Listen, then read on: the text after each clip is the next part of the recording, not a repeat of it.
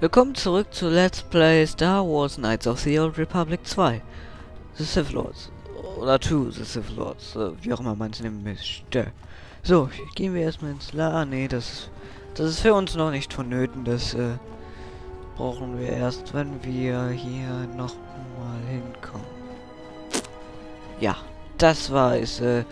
Das war es. Ja, das war es.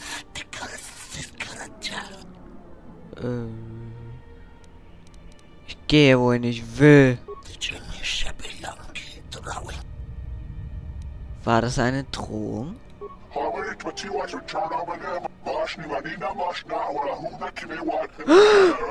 Oh mein Gott! Ich glaube euch nicht. Ja, aber ich glaube ihnen doch, denn da ist es wirklich ganz schön giftig drin. Ohne Raumanzug kommen wir da nicht rein. Und wir sind natürlich zu doof, um einen Raumanzug aus der Ebon Hawk mitzunehmen. Falls es da überhaupt einen gibt. Also können wir das nicht machen, also gehen wir einfach mal. Was ist eigentlich unsere Aufgabe? Was soll die...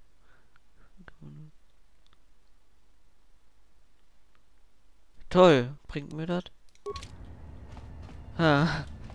Okay, gehen wir zuerst in die Kantine. Die auf einem anderen Planeten... Nein, Moment, kurz. Wieder da, hab eben gemacht, dass wir... Was? Moment. So, jetzt geht das. Guck mal, jetzt kann ich auch das hier machen. Was ich vorher nicht machen konnte. Das können wir uns auch so betrachten. Ohne, dass ich gleich mit der Kamera einmal rumschwenke. Okay, Fasser, wer bist denn du? Wen arbeitest du? Obwohl, ne, das müssen wir noch gar nicht machen. Moment, Pylon. Vielleicht können wir es doch mal.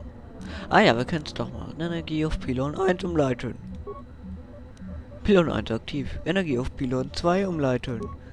Zu wenig Energie. Energie auf Pylon 3 umleiten. Zu wenig Energie. Energie auf Pylon 1 umleiten. Alle Pylonen inaktiv. Okay, ich gucke mal. Okay, das habe ich noch nie wirklich verstanden. Ich weiß auch nicht, ob ich es unbedingt schon mal irgendwann rausgekriegt habe, wirklich. Ich gehe mal eben zu Pylon 2 und guck mal danach. Bis gleich. So, hier ist eine Konsole. Mal sehen. Hallo? Ach so, die Konsole. Ah, ich bin so blöd, ne? Ja, komm. Ich gehe eben zu Pylon 1 und mach vorher beim Terminal. Das lasse ich euch mal auch sehen. Obwohl, nee, bis gleich. So, Energie auf Pylon 1 umleiten. Pylon 1 aktiv. Jetzt gehen wir zu Pylon 1. Das Terminal da müsste nämlich jetzt auch aktiv sein. Bis gleich. Lalala. Konsole Pylon 1. Aha, Ihr ID-Signatur an der Frachter untersuchen. ID-Signatur prüfen. ID-Signatur des Frachters Silber. Aha, Alakando. Frachterprioritäten zuweisen. Was bringt uns das? Na, ich glaube einfach, wir müssen das noch nicht machen. Glaube ich jetzt einfach. Dann gehen wir mal wieder zurück, denn in diesem Bereich ist keine Kantine. Wir sind wieder hier. So, wer bist du? Bist du irgendjemand? Nein, du bist keiner, den man für eine Quest braucht. Hoffe ich, denke ich. Sag ich einfach. So. Moment mal. Eigentlich, die Rhodianerin, die hat ja ihre ganzen Sachen hier gelassen. Die könnten wir ja theoretisch ausrauben. Können wir aber nicht, weil das Spiel es uns nicht erlaubt. Mann, oh. Okay, da geht's rein zur Kantine. Gehen wir mal hin. Dort. Hä? Oh. Seht euch um. Idiot.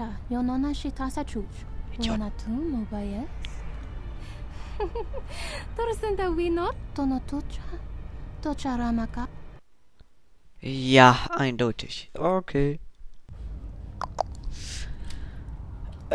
Ist hier reingehen? Ja, ist es gut. Ich war mir nicht sicher, ob es reingehen oder rausgehen ist. Was sind das für zwielichtige Gestalten da?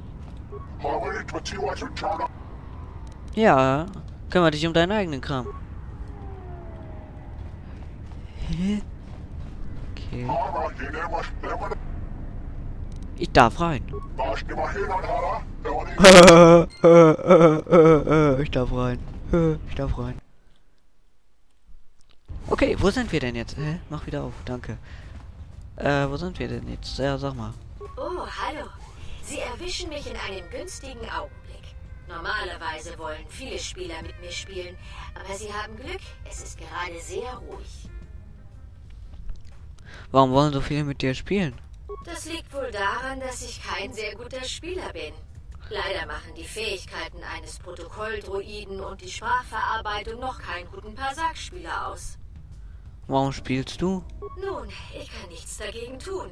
Immer wenn ich eine Antwort auf diese Frage suche, bekomme ich das Bedürfnis, hierher zu kommen und Parsag zu spielen. Ich befürchte, dass mein Speicherkern das Problem ist.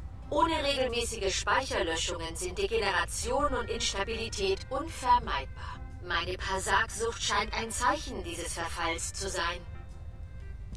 Ich könnte einen Blick auf deine Programmierung werfen. Ich weiß nicht, ob ich das möchte. Ich empfinde eine gewisse Befriedigung beim Spiel. Wollen Sie spielen? Es gibt offensichtlich ein Problem mit deiner Programmierung. Das solltest du reparieren lassen, bevor sich der Schaden ausbreitet. Sie haben recht. Ich möchte nicht, dass sich das Problem auf meine zahlreichen anderen Funktionen ausbreitet. Lass mich einfach auf deinen zentralen Rechenkern zugreifen. Du kannst keine verdächtigen Programme finden. Was? Heißt das jetzt? Eine Druiden. Druiden, ja klar. Das Wort ist ja auch, das gibt's ja auch, na klar. Namens eine Partie Parsag mit dir spielen, ich scheint in einer großen zu sein. Ja, toll. Super.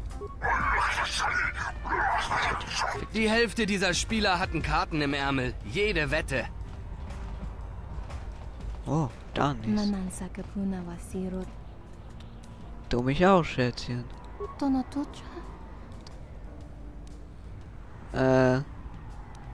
Kannst du deinen Motor lange genug runterdrehen, dass wir eine Partie Parsag spielen können? Habt ihr noch Karten, die ich euch abkaufen kann? Ich habe nämlich keine. Okay, Waffen. Parsag-Karten. Als Waffe, klar.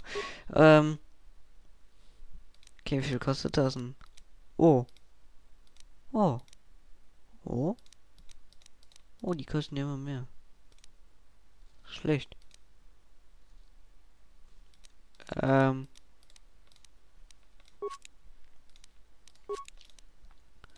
Ich kaufe einfach mal hier gerade mal so fast alle, ne, ist klar. So. Ach, ich kaufe einfach alle, komm. Ist jetzt auch egal, ich kaufe einfach alle. So. Hier, ich habe einfach alle gekauft. Ich bin voll gut, ne? So. Ja, du Millionen, bla bla bla. Kleines Parsag-Spiel. Hä? Ich wollte spielen. Was für eine Nachrichtenlog.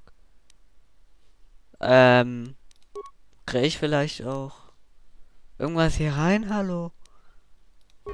Dann nicht. Ich dachte, ich habe einen neuen Tagebucheintrag gekriegt.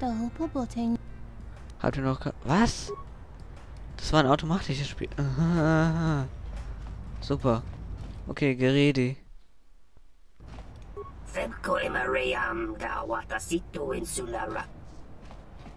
Ich habe ein paar Fragen über die anderen Spiele. Nein, schön spielen wir.